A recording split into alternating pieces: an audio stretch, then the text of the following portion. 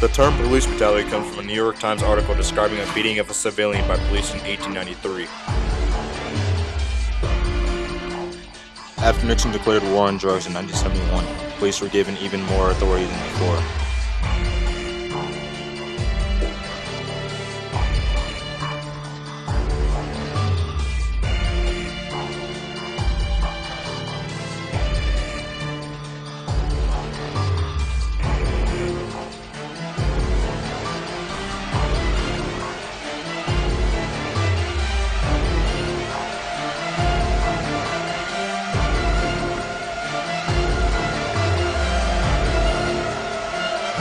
'71, the federal drug control budget was $155 billion.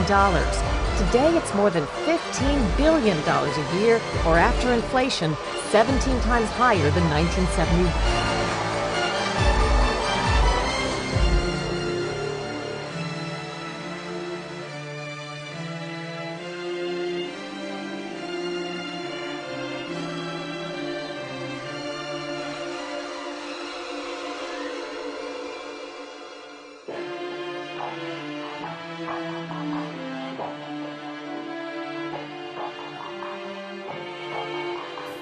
Most likely you'll know when a student in your school has been murdered, whether it be by the police or someone in the streets.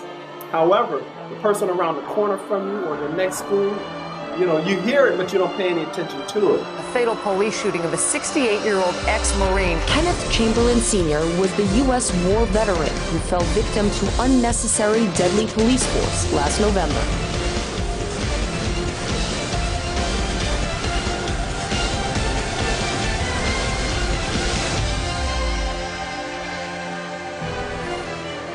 New York City, where Marley Graham was standing in his bathroom when he was shot in the chest by a plainclothes narcotics officer who forced himself into the home without a warrant.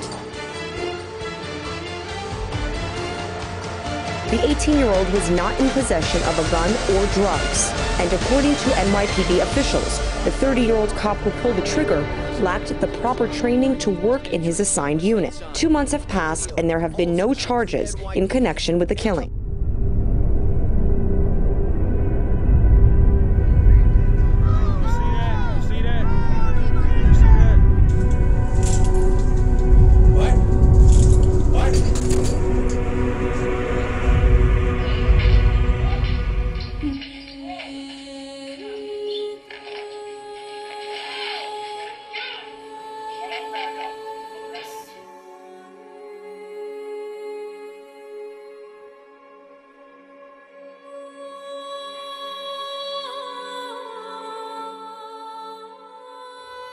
Ways you can get involved.